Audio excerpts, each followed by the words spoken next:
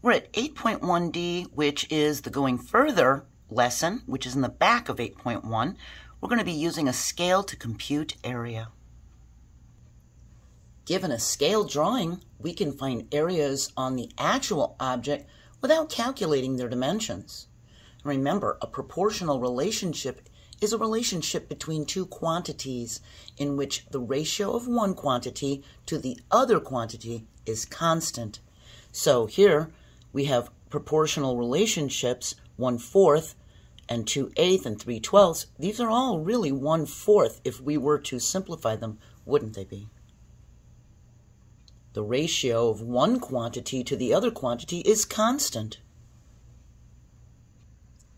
We can use the area of a figure on a scale drawing to find the corresponding area on the actual object with multiplication. We multiply the area of the figure on the scale drawing by the square of the ratio between the actual dimensions and the dimensions on the drawing. So remember, we talked about in a previous lesson that we need parentheses around this fraction 1/2 to have this exponent here so that it'll affect the entire fraction and not just the numerator. If the parentheses weren't there, then this little 2 exponent would only affect the numerator. We want it to be the whole thing so that we have 1/2 times 1/2 multiplied together 1/4.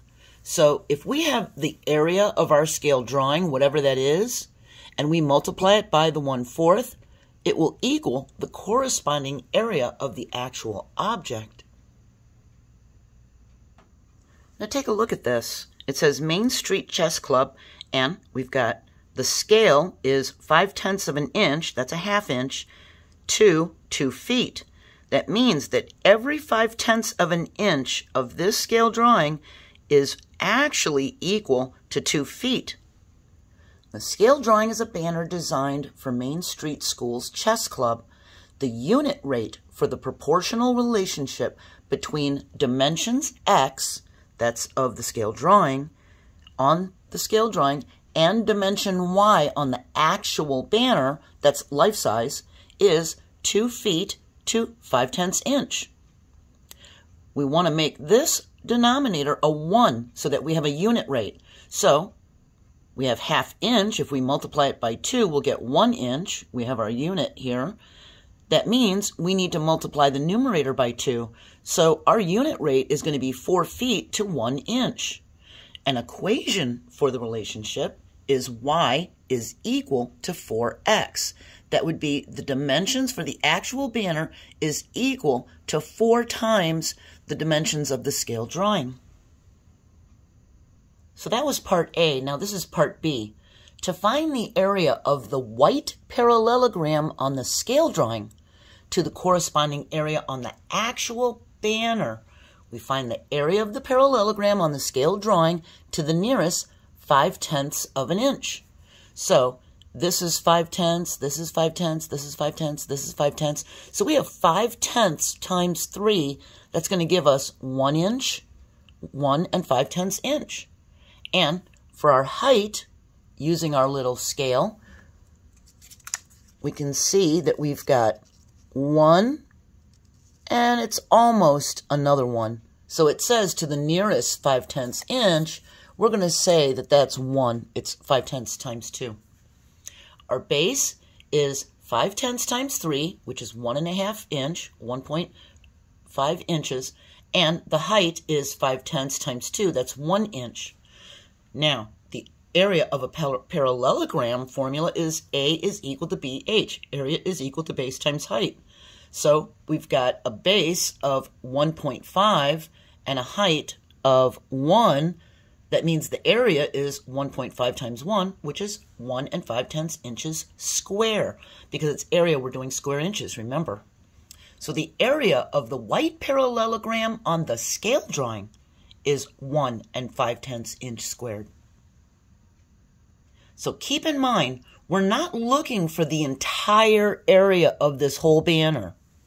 We're looking for an area of part of the scale drawing, and we're going to look for the area of that same part of the actual banner, that white parallelogram part. Okay, now we're at C. We use the equation from part A, y equals 4x, and the base of 1 5/10 inch and the height of 1 inch, we found in part B to find the base and height of the parallelogram of the actual banner. So here's the actual banner. It's equal to 4 times the base of 1 5/10. That's going to give us a 6. And here we have the height of the parallelogram of the actual banner. We have 4 times 1, which gives us a 4. So we have 6 times 4 for the actual banner. We're going to get 24 feet squared. Now, the ratio of the area of the white parallelogram on the actual banner to the area on the scale drawing is 24 feet squared to 1 5/10 inches squared. We need this to be a denominator of 1, and we have 3 halves, don't we? 1.5 is a half and a half and a half. So if we split this into 3 parts by dividing it by 3, we're going to get 0.5. We have to do the same thing to the numerator. We're going to get an 8. Now, if we multiply this 0.5 by 2, we'll get our 1. We multiply the 8 by the 2, and we get 16 feet squared to 1 inch squared. Now, it's like a unit rate, isn't it? The square of the ratio, 16, would be 4 squared. So we'd have 4 to the second power feet squared to 1 inch squared. Confused? Let's explain that some more. We had 24 feet squared to 1 5/10 inches squared. We need this to be a unit rate with 1 as the denominator. And we can do this by dividing 1.5 by 3 to get 5/10, and then multiplying it by 2 to get a 1. But we need to do the same thing to the numerator. So that needs to be divided by 3. We get an 8. And then it needs to be multiplied by 2. We get a 16. And 16 is 4 times 4. So 16 is equal to 4 to the second power. That's the square of the ratio. We have 4 to the second power feet squared to 1 inch squared. Now, you know I always say there's more than one way to solve a problem, but one way is usually easier. So we have our 24 feet squared to 1 5/10 inches squared. Since 1, we need this to be a unit rate. Since 1 is 2/3 of this 1 5/10, we can also convert the 1 5/10 to an improper fraction. That's a fraction greater than 1. 1 5/10 is 1 1/2, isn't it? And we do 1 times 2 plus 1, which is 3 over 2. Remember, that's how we get our improper fraction. So we have 3/2 inches squared.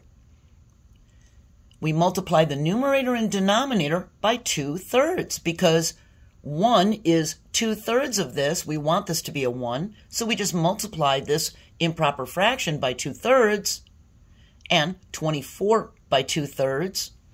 We get 24 times 2 over 1 times 3, which gives us 48 over 3. And here we get a 6 over a 6, which is 1, same numerator and denominator. And 48 divided by 3 is 16, and that's a 1. So we have 16 feet squared over 1 inch squared. So this is a different way of doing it. Instead of dividing by 3 and then multiplying by 2 to get our 16 to 1 ratio, we can just multiply the numerator and denominator by 2/3. So 16 is 4 times 4. That's 4 to the second power. That's how we got that. I know this can be very confusing, but if you go back and rewatch this part D again, hopefully it'll make some sense. I hope I explained it well enough. Okay, so now we're at E. We can calculate the actual area of each triangle on the banner by using the relationship described in part D. We had 24 feet squared to 1 5/10 inches squared. We found that it was a 16 to 1, 16 feet squared to 1 inch squared ratio, and the square of the ratio is 4 squared to 1 inch squared. So we know this is 5/10 of an inch. The formula for the area of a triangle is area is equal to half the base times the height. Well, if the base is 5/10 of an inch, we would just divide that by 2 to get half of it, wouldn't we? And then we'd multiply it by 1, the height. We would get 25 hundredths times 1, that's 25 hundredths is half of 5/10, and our area would be 25 hundredths inches squared because we're doing area. It's in square inches. So the area of one triangle on the scale drawing is 25 hundredths inch squared. And the square of the ratio is 4 to the second power. We can multiply this 25 hundredths by 4 to the second power, or 16. We multiply 25 hundredths times 16, and remember that we've got a decimal point here, okay? We do our multiplication, and we get a 400, but we had 2 hops in the problem, didn't we? So we're going to have 2 hops in the product. So we're going to get a 4. This means the area of a triangle on the actual banner is 4 feet squared. And that's just for one of the triangles. We're finished with lesson 8.1. We're going to move on to 8.2, which is split into 2 parts, and it's about geometric drawings. We're going to talk about drawing 3 sides. I hope you have a great day, and I hope you join me for our next lesson. Bye.